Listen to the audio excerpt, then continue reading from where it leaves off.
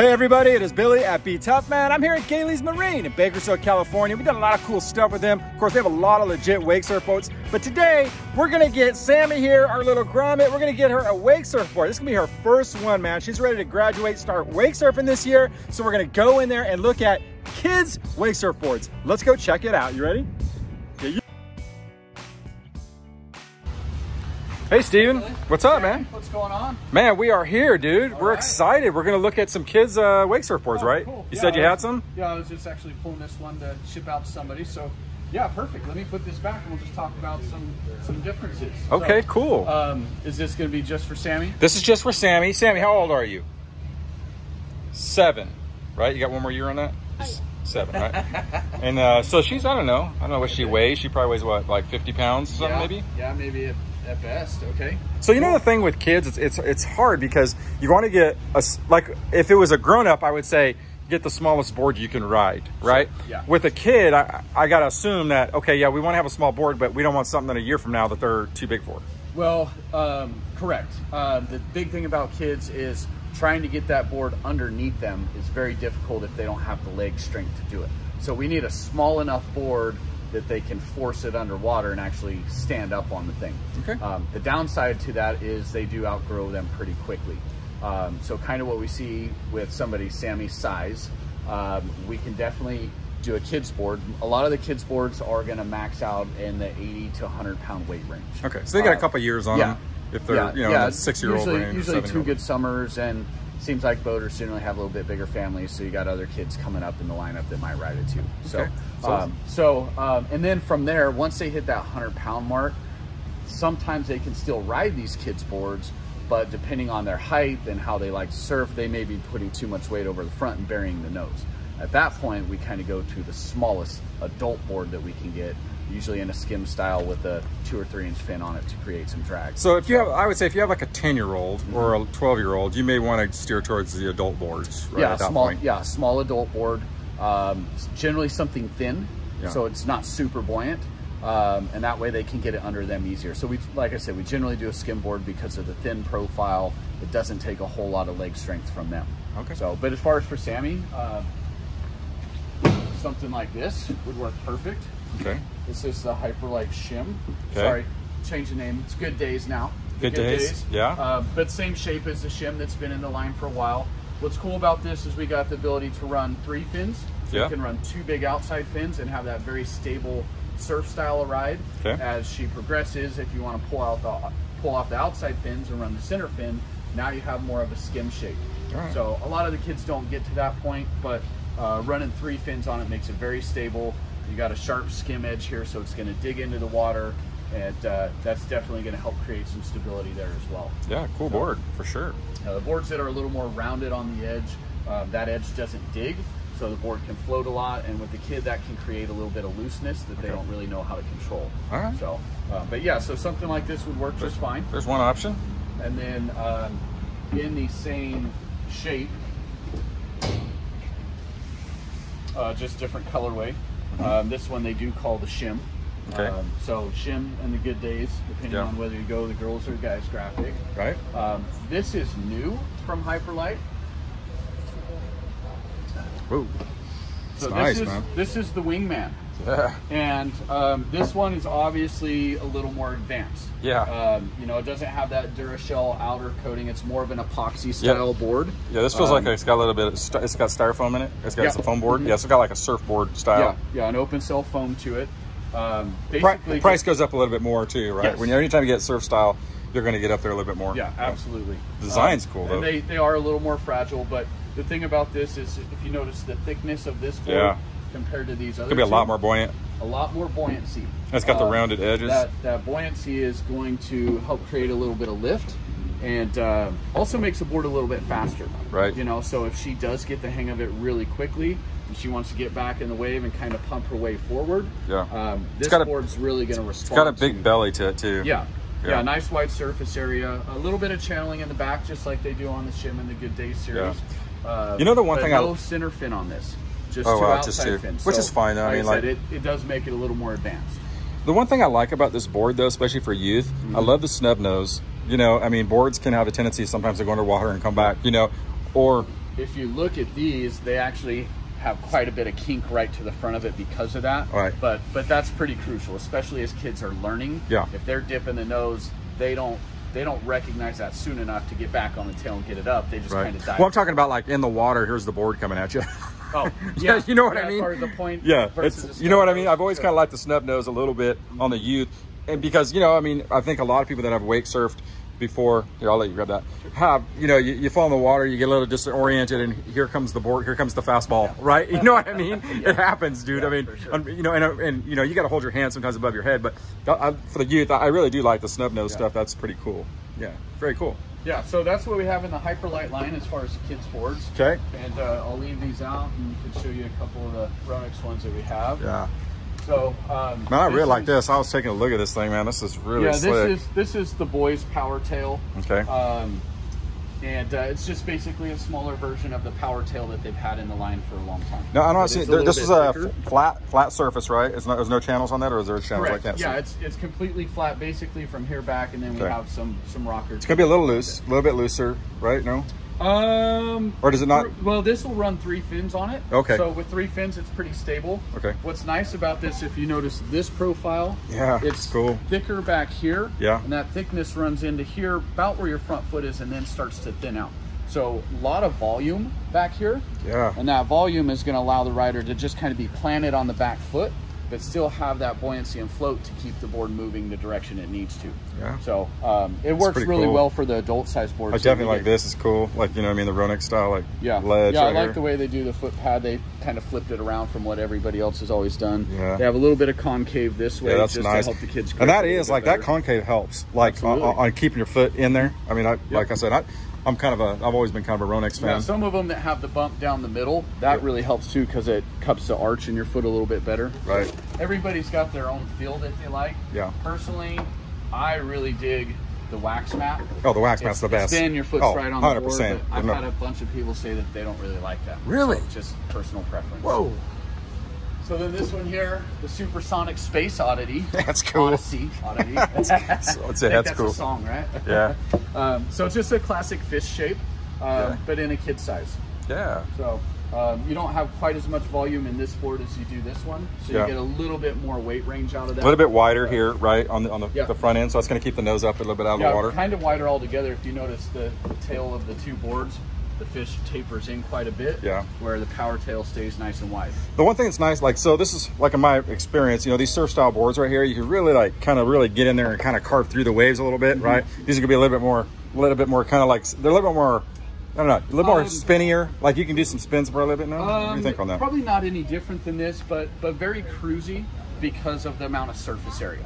Anytime you can increase surface area and volume, it's just going to allow the board to have more surface area touching the water at once. Yeah. That does have a tendency to slow the board down a little bit, but that's what a lot of people need. You know, this is going to be faster right here? Jittery. Absolutely. This is going to be faster? Yeah. Okay. Even with the tail? Like, even with the wider tails out there, it doesn't matter? So that fish tail is really designed to cut through the water and allow it to push through a turn. Okay.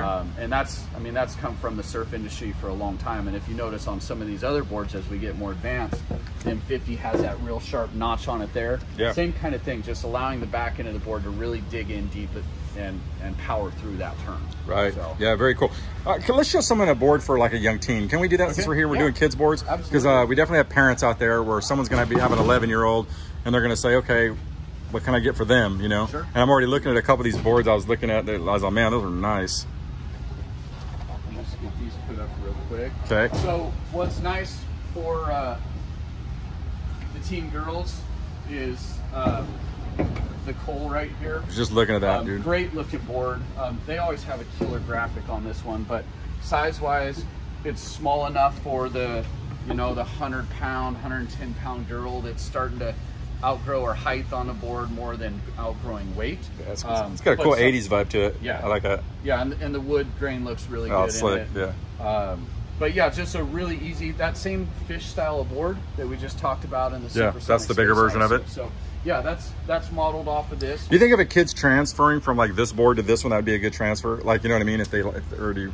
I don't know if kids really notice it that much. Okay.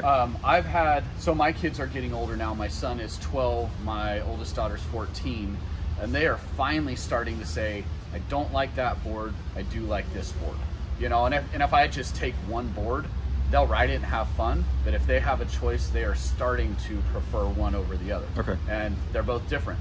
You know, my son, he likes one with a real wide nose to it. Yeah. He's a little bit heavier. He has more tendency to dip the front end, so he likes that wide nose because it makes him feel like he's got a little more stability out of it. Right. So, yeah. But it takes a while. Like for somebody like Sammy, for her to ride this board, then go ride this board, She's not gonna know. She may not notice the difference Right. at all. Yeah. So all right.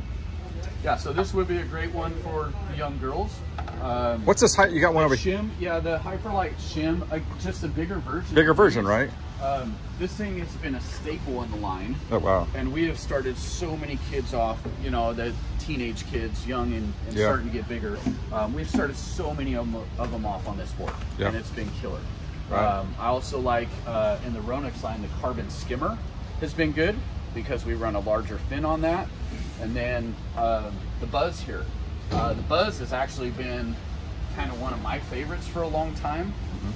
You can ride it as a skim board or just kind of that natural surf style of board.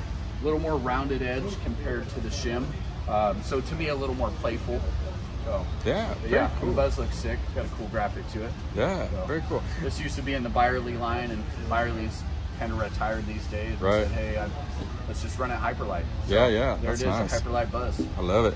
Love it. So we're going to do one more thing before we go. Okay. And we are going to look at Life Fest, right? We talked about Kids Life Fest because, correct me if I'm wrong, I think a kid has to have Coast Guard approved, right? Is that Correct. wrong or right? Can they you- still run a wake surf one? You or they- have to have a Coast Guard approved jacket for everybody on the boat.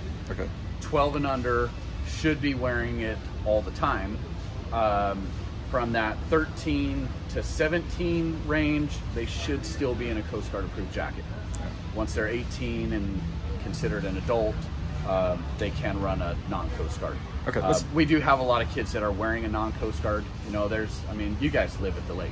Yeah. Your kids are comfortable. They swim well. Yeah. So the idea is, I think that's kind of a parenting choice. Yeah. That, you know, my youngest daughter is 10. She's not built like most 10-year-olds. And so we have to run a ladies jacket. The ladies Coast Guards are just too big and bulky. So I do put her in a ladies non-Coast Guard. Okay. Well, let's take a look at what you got. Sure. Okay. I'm probably going to get in trouble for that. Yeah, you assume your own risk. Okay, so this is our selection of life jackets for the kids. We got Okay. the infant stuff. They always have the pads on top. That's a 0 to 30-pound jacket. Okay. Pretty crucial with the babies to get something soft and comfortable. Yeah. Like a lot of this nylon stuff, this is actually a pretty soft nylon compared to most. That can actually chamfer their necks a little bit sometimes. Absolutely. So if you notice, this has a softer material here. And so like this is actually meant to keep their head above water if they fall in, and also this too is like a handlebar. I mean a grip to pull them out real fast. So the idea is no foam in the back, so their weight would roll them back, the chest would float, the head stays above the water. Yeah. It doesn't automatically flip them over, so that is something that you got to be aware of. But yeah, if they are face down, the handle's right here, you got to strap through the legs and yank them out of the water, toss them around a bit, whatever you got to do. Yeah. So yeah, so boys and girls, they're just different colorways, but the material is pretty crucial, getting something that's soft. Oh, these are cool. These new designs for Hyperlight. So these are stuff. child's 30 to 50 pound there. And then the next size up used to be a 50 to 90 pound, but Hyperlight is starting to make a youth large and a youth small, just to kind of split that range up. So 50 to 70 and then 70 to 90. Okay. And then so like this one right here, so is this like this is a youth series right here? That's a youth small. And that's going to go for what sizes there? That's going to be 50 to 70. 50 to 70. This is your youth large, which is going to go 70 to 90. Oh, okay. Yeah. And you know the thing is, like, you have to be careful that you don't a Life Vest you don't want too big, because it will you know, it rides up on them, you know what I mean, and then their head like goes under the neck, you know. So Life Vests is, I mean, I know it sounds crazy, but I've always felt like Life Vests are actually a little better on the smaller side, as long as it fits on them comfortably, where you know what I mean, because it's better to be around their body a little bit. The idea is, if this is up here, when they sit down, it's not pushing the vest up. Yeah. The vest is down like this on their torso. When they lift their legs, it's going to push everything up into their neck and chin. So especially if really you're wake surfing too, you know what I mean? It can kind of be awkward for them if the thing's above their neck, you know, and they can't see right and stuff. So well, if you fall and your arms are up, it could pop off. So it's pretty crucial to have the right size. It can be tough for the kids. because a lot of kids are in between sizes. So, but you should have to stretch them just a little bit to zip them up. And if it's got buckles on it, give them a cinch, make sure they're nice and tight. All right, show us the reckless teenagers here real quick before we go. Show us that. And like I said, let's don't come back to this video and you know, if something happens, you're on your own. But this is like for maybe like a younger teen that, or a teen that, you know, is like. So, I mean, even something. Oh wow, that's nice. Even something like that. Whoa. You know, that's a women's extra small. Yeah, that's nice. A lot of the younger girls could fit that just fine. And as you get to some of the adult sizes, like I was saying earlier, in the Coast Guard approved, there's so much foam. It's long on them. They don't have the taper like this. So yeah, like I said, it's just a personal preference. Most people out surfing are wearing something like this. Generally, all wakeboarders are wearing something like this. Yeah. It's just a lot more comfortable, and if you can move easier, I think you should be a little bit safer. Yeah. You know, rather than being constricted. Man, that's cool. It's like Star Wars, dude. Yeah. That's cool. Yeah, Hyperlights have some really cool designs with just kind of that clear look to them. And some of the stuff is for impact too, right? Like rib impacts and stuff. Like, I mean, helps out a little bit. Yeah, actually, Ronix calls them an impact jacket because they are not a life jacket. A life jacket is Coast Guard approved. Yeah. And these are not. But this one has plastic in the sides of it. Whoa. So this was kind of designed for people that like to ride the cable park. Arms go up, you hit a rail, you got a little bit of protection there. Wow, so okay. Also helps wakeboarding if you take those rib shots and don't like them. Yeah. Try and keep my wings in. I like the, look at this thing here, dude. That's cool looking, right? Yeah, camo's cool. For the hunters, dude, right there, man. You get out there and... We've had a lot of luck with the Ronix party vest as well. You know, so everybody's got their own look. Like being in Bakersfield, a lot of people like this. The young kids like the bright colors. I generally like to stay a little more stealthy, you know, all black or all gray. Yeah. Very good stuff, man. Bright colors, people recognize you. Oh yeah, see out in the water, right? See how bad you're riding. Now, before I leave, I wonder if we should do you have kids wakeboards, or is that a thing right now, or is that? Yeah, I do. Should we take a look at one? Let's take a look at one. Even see we got kids skis here. Okay, we got the kids skis, right? Skiing's kind of coming back. We're seeing a lot of people. It's really on water skis. Yeah, that's cool. I think part of it is wake surfing is fun. What in the world, dude? Look at this one. You have color it. Sammy's immediately attracted to it. She says, "Look at this one. Comes with pins, and you color your own skis. That's incredible." Yeah. Yeah, so that's fun for the kids. Yeah. So, show me a wakeboard though before we check out of here. Wakeboards. We have some girls stuff here. Okay. And then on the other side of this rack, we have some of the junior boys stuff. You know, you're better to get like an all-in-one unit.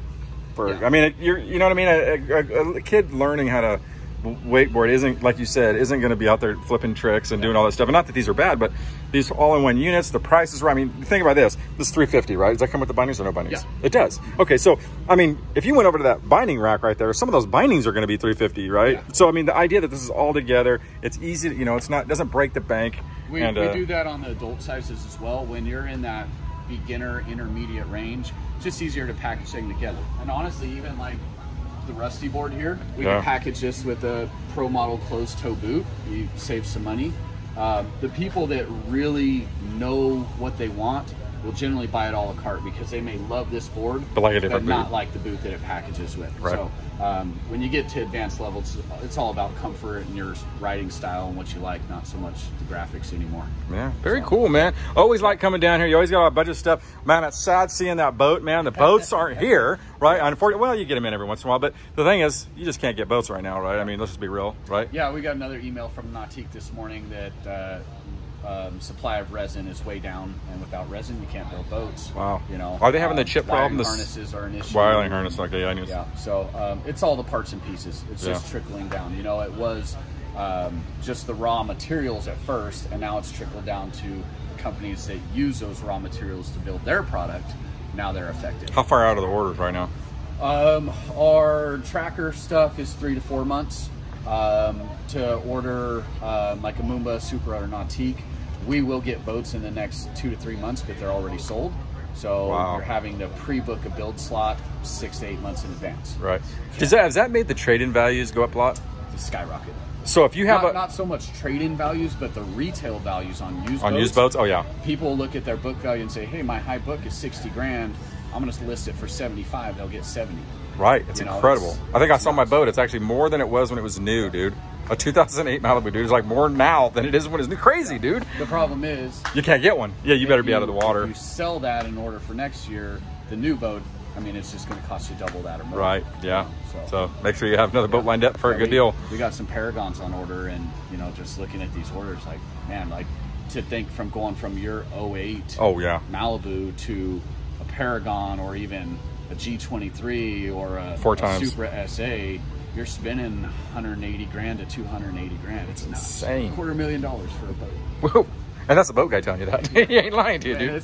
It is what it is. We're blessed to have the customers we have. Oh, yeah. You know, and the people that can afford it, they have a lot of fun, and we get to join in on that a little bit. And, you know, keeps us going. All right. There you go, man. Always a fun trip down here. I love coming down here. And Sammy, we'll surprise him, and we'll show him what board we get, right?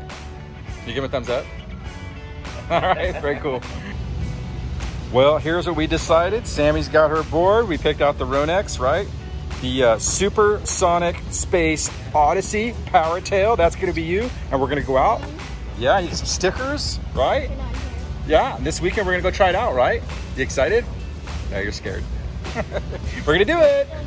Little Grommet, that's you. Woo. All right. Thanks for watching. This is Billy and Sammy at BTUP.